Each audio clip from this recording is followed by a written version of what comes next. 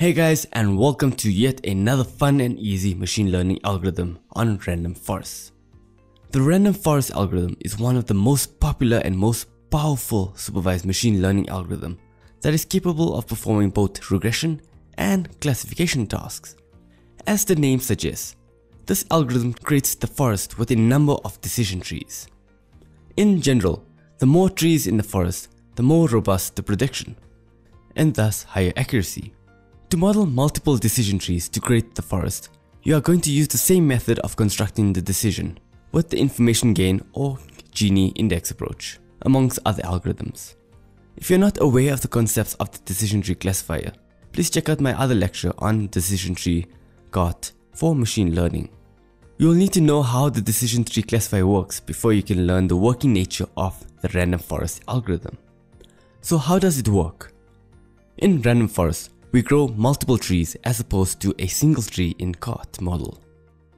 To classify a new object based on attributes, each tree gives a classification, and we say the tree votes for that class.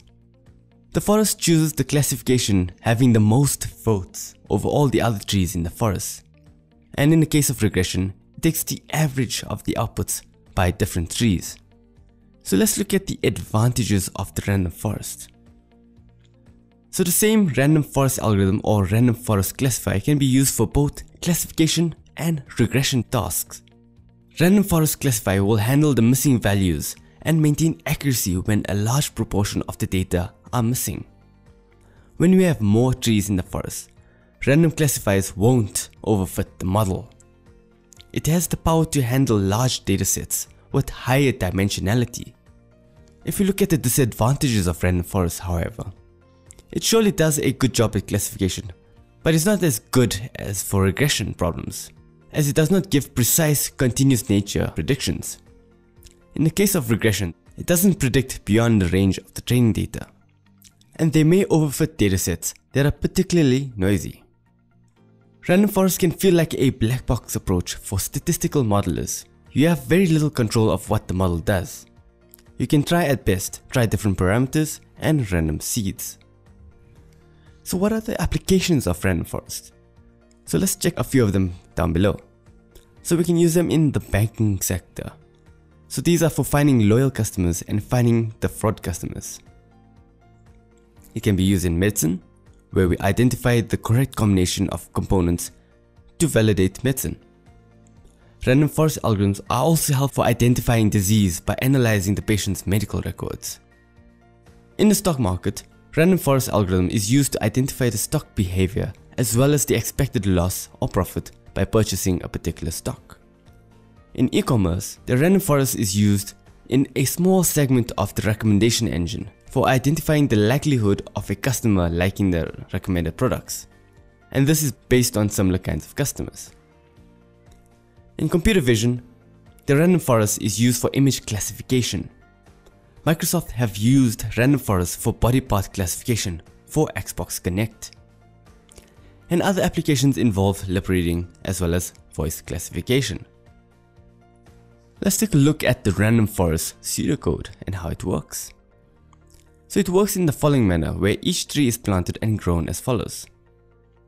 So assume a number of cases in the training set is n.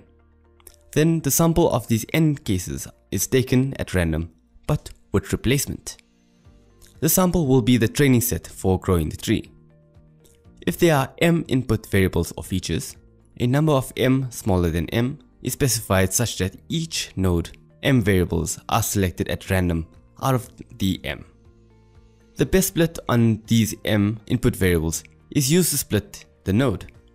The value of m is held constant while we grow the forest. Each tree is grown to the largest extent possible and there is no pruning.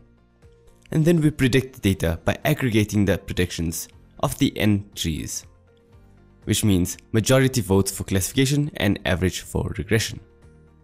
So to perform the predictions using the trained random forest algorithm, we need to pass the test features through the rules of each randomly created trees.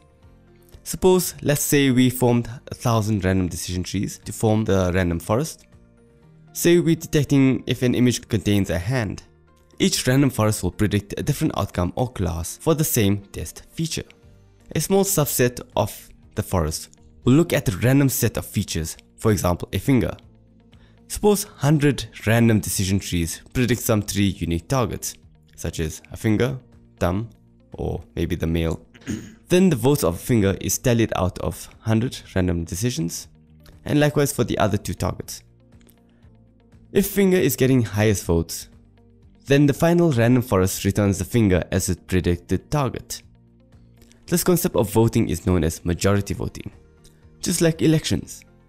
The same applies to the rest of the fingers of the hand. If the algorithm predicts the rest of the fingers to be fingers, then the high-level decision tree can vote that the image is a hand. And this is why random forests are known as ensemble machine learning algorithm. Ensembles are a divide and conquer approach used to improve performance. The main principle behind ensemble methods is that a group of weak learners can come together to form a strong learner. Each classifier is individually a weak learner, while the classifiers taken together are a strong learner.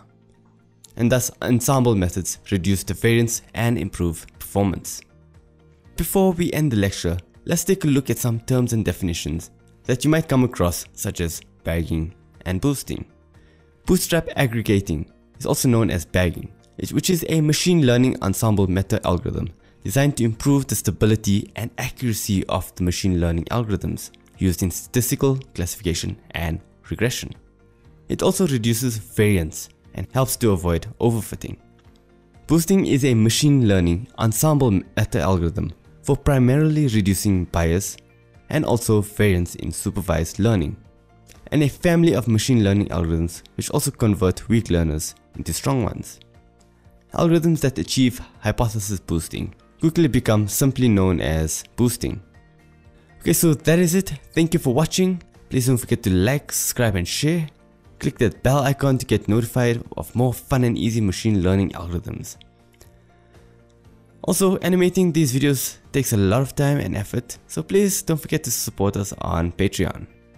So in the following lecture, we'll learn how to implement a simple random forest in Python. See you in the next lecture. Thank you for watching.